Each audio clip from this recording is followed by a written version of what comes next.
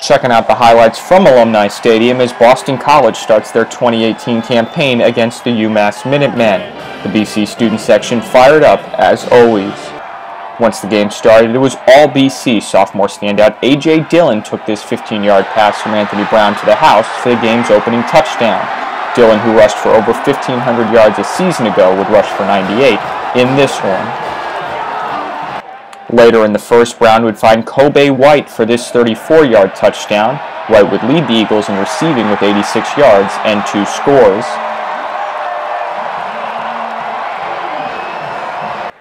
Sophomore quarterback Anthony Brown would set a career high with his 4th touchdown pass of the day on this Kobe White touchdown.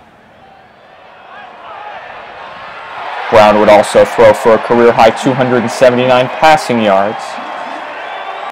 BC head coach Steve Adazio is happy with his team's 55-21 victory as they look to keep it going next Saturday against Holy Cross.